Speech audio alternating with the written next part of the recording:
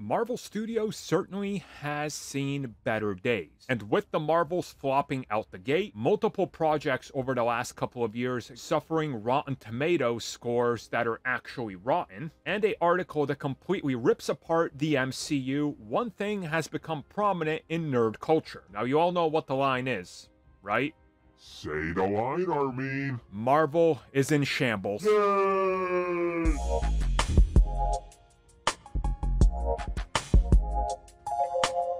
Okay, so let's look at everything that's happened and why Marvel is in shambles now opposed to any other time before. So remember, going into Phase 1, Marvel was already facing an uphill battle. Iron Man 1, with all those early previews, especially the leaks from the initial San Diego Comic-Con where they showed off an unfinished trailer, was seen as a complete disaster. Everybody wrote it off, but they showed that they can do it. Of course, it took Iron Man 1, the failure of the Incredible Hulk, the combo failure of the first Avenger and Thor, and of course the success of two Iron Man films, which all led to the huge success of the Avengers to put them on the map. Phase 2, ups and downs all over the place, but again, they found some footing. Phase 3, same thing. Revisionist history, though, will tell you that they always found success and everybody believed in them, but we all know that's not the case. Doctor Strange, heavily criticized, especially upon release, for being a knockoff Iron Man, just with magic. Ant-Man was always seen as something that's never gonna work, and nobody's gonna see it. Let's not forget all the discourse about Guardians and how that was gonna be a huge failure. Age of Ultron suffered lower box office than the original Avengers, only by about 50 million, but that was enough to officially put the DCEU over, as the internet would convince everybody. But again, Marvel Studios fought back and found success. But at one point or another, each phase was seen as the downfall of Marvel. But ever since Avengers Endgame, things have been all over the place. Typically, a project comes out and it's seen and hailed as a success. The next one is typically seen as a failure, and it sort of has a up and down, back and forth game of tug of war. One is good, one is bad. One is good, one is bad. Maybe there's two that are good, but then there's one that's really horrific. And then you got some outliers there that aren't complete garbage, but they're also not outstanding. They're just kind of middle of the road. It's been a weird 2 phases to say the least. Which of course brings me to all the controversy Marvel Studios has faced. Jonathan Majors controversy, a big problem for everything in the MCU, just like the Ezra Miller situation with DC previously, or the ongoing Amber Heard situation. We of course have had all sorts of announcements and all sorts of projects that have either been cancelled, that have been put on the back burner, that have been either entirely delayed indefinitely, and or seeing massive rewrites and structural restructuring, let's just put it that way. Again, it's all cause for concern.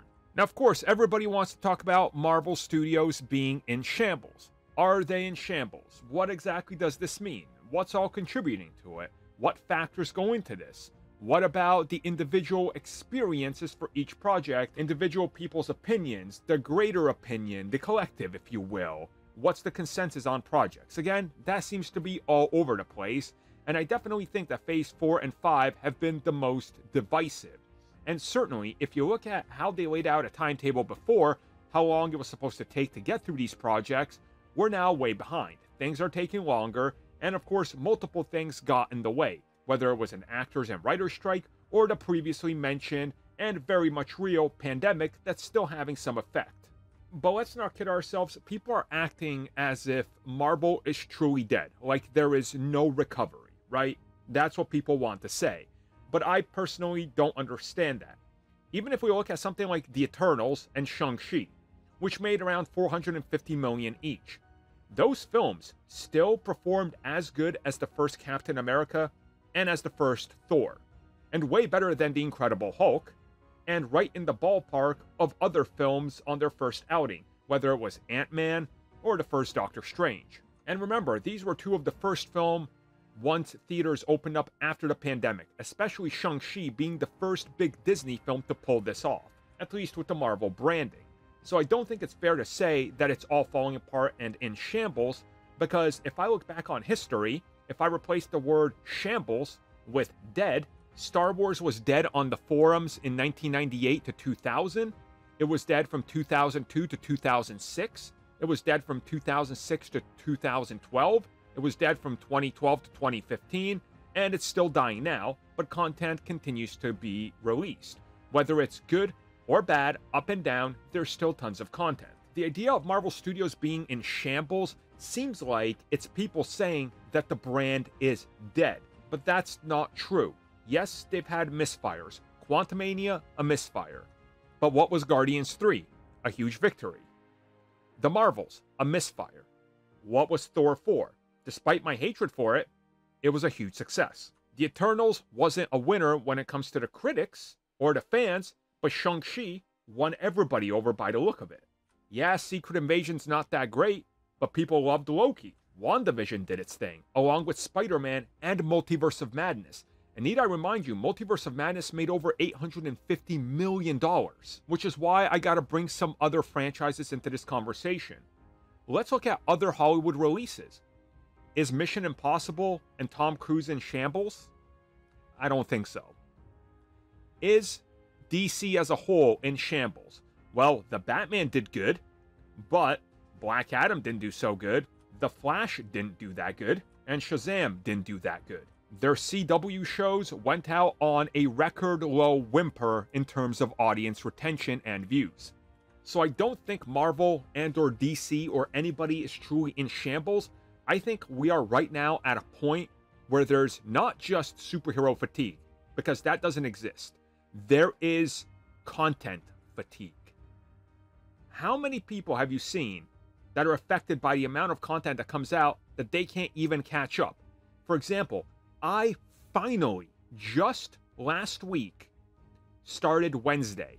That's how far behind I am on my watch list. And before that, I just watched The Haunting of Hill House. That's how far behind I am on watching things. And I don't watch newer things because I'm trying to catch up. In theaters, I am so backlogged with films that it's honestly ridiculous how much I'm going to have to watch in the next couple of months and just free up time during, well, the cold outside. What I'm trying to say is I personally don't think that there is superhero fatigue, or even worse, the shambles have hit Marvel Studios and they're crumbling to the ground and there's no recovery. They just don't have a focus. And the focus is taking too long to get to because of, well, multiple problems that, of course, hit Marvel Studios and Disney, but also the entire industry. And one thing that's attributed to a lot of the shambles is the perceiving notion that I see that people have that they're not really building up to Avengers Endgame. But they are, but people just want Endgame right now. I recently watched a IGN video that's gotten a lot of traction, and even a lot of comments that are like, you know what? I agree with you, the Marvel's not what it used to be. The video doesn't make any sense. They start by saying they need to deliver more Avengers Endgame moments, and we need those moments constantly. Then they go on and say that you can't just force these moments, and they need to take time to be established, like phase 1, 2, and 3. But then they say that it can't be done in the way that they're doing it, and they should just rush to the next Avengers Endgame moment and brush it off and give the people what they want. You can't have it both ways. Do you want the next villain to be assembled across a bunch of properties, or do you just want them to fight him for no reason? Again, which one is it? This is a major problem. I think people have forgotten how we got to Avengers Endgame and how long it took. It took 11 years to get to Endgame. It's going to take another 5 to 6 to get to where we're going with the giant, well, next meetup. Except in Marvel Studios scenario, the projects are taking a lot longer because, guess what? Everything we just talked about. They're getting reshuffled. Things are getting canceled. They're going back to the drawing board to try to improve projects. They're also looking at the bigger picture. They're also having to accommodate for delays that require reshoots because of slipping release dates and everything like that. Remember, by now, if the initial release dates kept being on track, prior to the pandemic in 2019, Marvel Studios revealed that Phase 4 would consist of Black Widow, The Eternals, WandaVision, Loki, Hawkeye, Blade, The Falcon and the Winter Soldier, Shang-Chi, Multiverse of Madness, What If, Love and Thunder, and Fantastic Four was announced. And at the time this was announced, this was supposed to be only 2.5 years of content.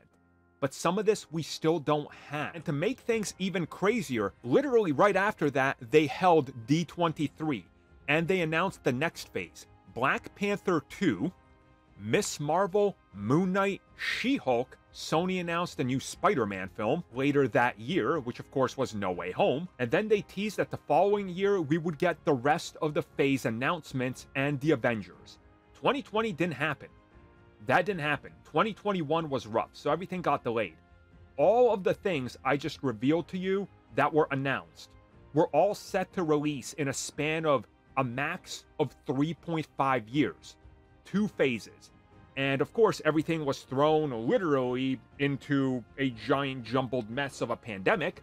And then once we got out of it, most of these projects were not seeing the light of day yet.